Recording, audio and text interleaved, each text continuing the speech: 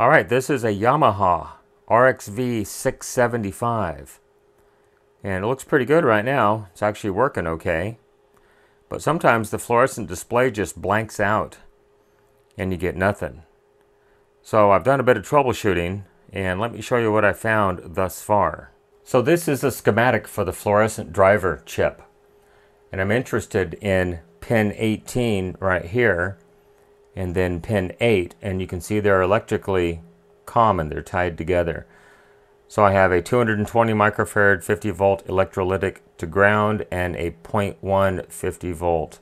I believe that's a ceramic capacitor.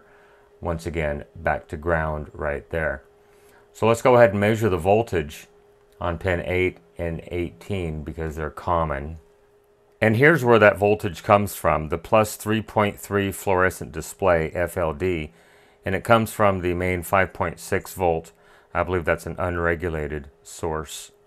Anyhow, it has this little IC right here, RP130Q331D. And it just takes the 5.6 volts in and outputs 3.3 right here. It's got a chip enable pin on pin 1 that allows the main microprocessor to turn this chip on and off to either create the 3.3 volts or not. So there is the fluorescent display, and I can go down here. So on this jumper right here, I should have 3.3 volts, and as you can see, I've got 2.09. So let me power this off, and it only comes down to 1.95 volts. So power on, and notice the voltage when I power this on. It goes up to 4 volts and then comes back down. So power off. Let's put this on min-max. Power on. Yes, 4.121 volts. That's entirely too much. Although the display is still working, but if it gets down into the about 1.7 volt range, the display will stop working. It'll just freeze. So we're back to 2.095 volts. It's holding kind of steady. Like I said, it does fluctuate up and down. So I'm going to try to do this without completely blocking everything. But here is the little regulator right there. So there's pin 1. That's the chip select. Turns it on and off. So when I turn the power off, it does go to 0 volts. Power on, 3.2 volts. I believe pin 2 should be ground. There's pin 2. There's pin 4. Meter slid a little bit. So pin 4, I've got 5.5 volts going into it. And then pin 3 is the output.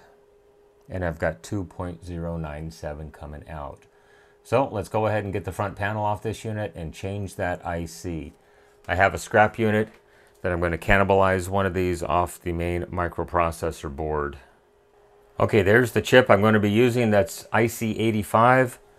I'm just going to go ahead and add a little bit of flux to it to help the solder flow a little more evenly on removal.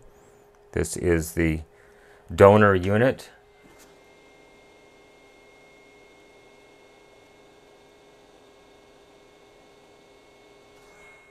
Okay, this is the recipient. I'm going to add some flux again. And we'll get the hot air blower and strip this thing off the board.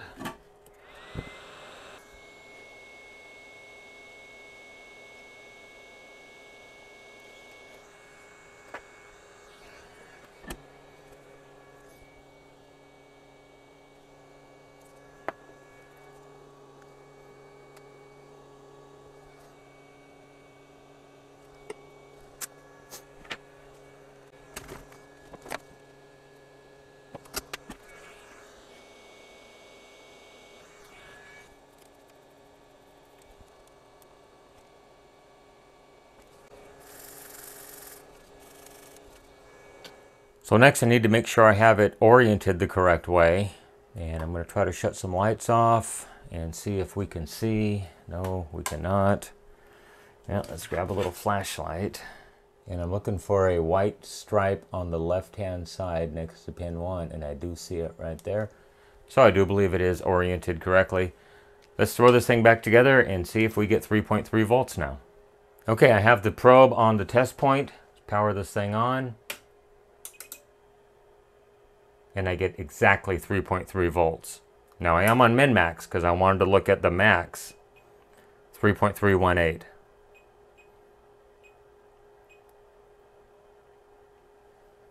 So let's power it back off, and look at that, it actually goes back to 0. Before it stayed at like 1.9.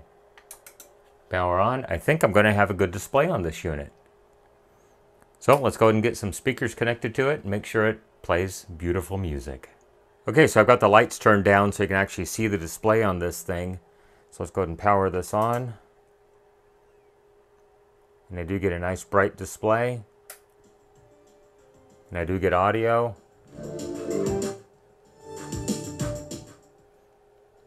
And it's working perfectly.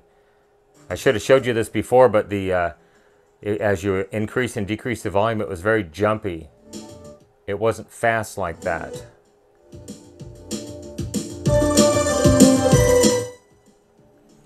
Well, I think that's going to be it. The repair on the Yamaha RX-V675. Let's get some lights turned on here. Go ahead and leave me a question, a comment. Wait, one more thing. Take a look at this. This is not this receiver's first rodeo. If you see the melt marks on that wire wrap right there, it's been worked on before, and I know that a couple of the connections on this board did not look super hot, and I ended up actually finding some solder flakes on the board I had to scrape off. I thought that was going to be it, but obviously not. Anyhow, all back together, well, up and running at least.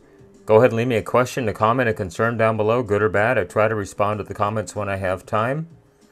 While you're down there, hit that subscribe button and like this video. It really does help my channel grow.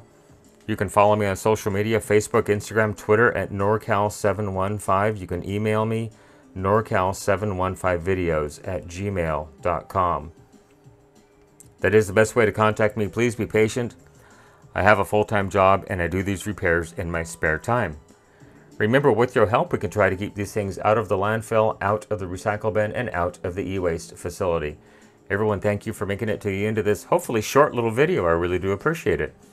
Everyone, have a great day. Once again, thanks so much for watching. Stand by for possible bloopers. Everyone, have a great day. Bye-bye. Little bonus footage, more evidence this thing's been worked on. Take a look at this ribbon cable right there. It's been melted. And let me flip this around just a little bit here.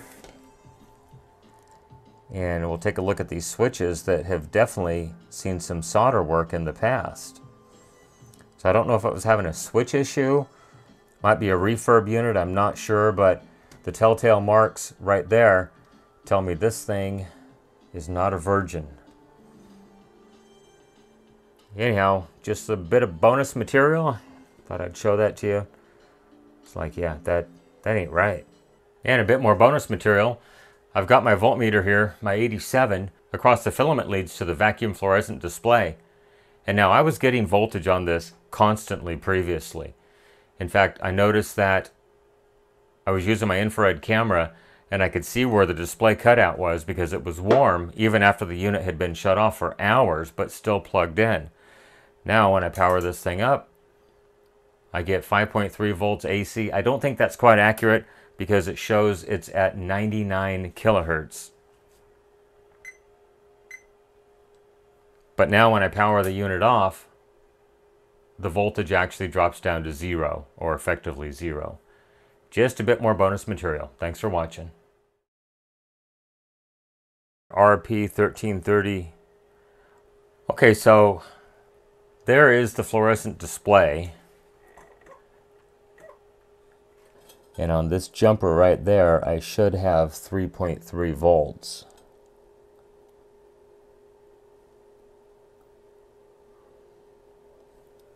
And on this jumper right here, I should have 3.3 volts. And then pin 3, I believe, is the 5.6.